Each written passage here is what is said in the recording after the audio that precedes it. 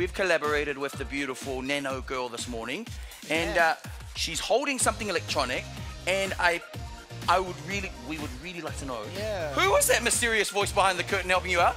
It was this guy. This is Meccanoid. Whoa! Whoa!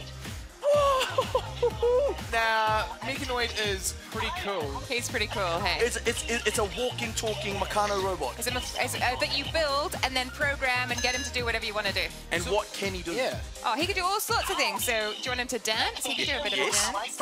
Initiating ballet demonstration. Okay, let's do it. Okay, let's go.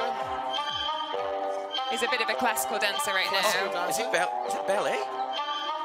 I like Is that. it getting the wee pirouettes going? And this happens just at a push of a button. Yeah, and you can code him. So when you learn coding, you can actually learn to program yourself. Watch out, he's vicious. Whoa. He's vicious. What else can he?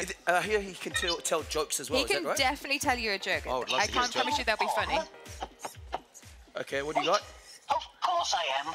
What do you call a boomerang that won't come back? What do you call a boomerang that won't come back? What? A stick. Thank you. Aren't all the winners? High five. Exiting to main menu. He's got a wonderful sense of humour. He's pretty That good. is so wonderful. He reminds me of that, what's the robot movie? Oh, Wall-E? Wall-E, Reminds me yes. of that, yeah. And Short Circuit, Johnny 5. There's an old classic for you, the robot. And you can change him in different shapes. So you don't like the robot shape, you can make him into a dinosaur. You can build him, you know, it's easy. It's Meccano. You can build him into whatever you want. I'm sure there's What can't this thing do?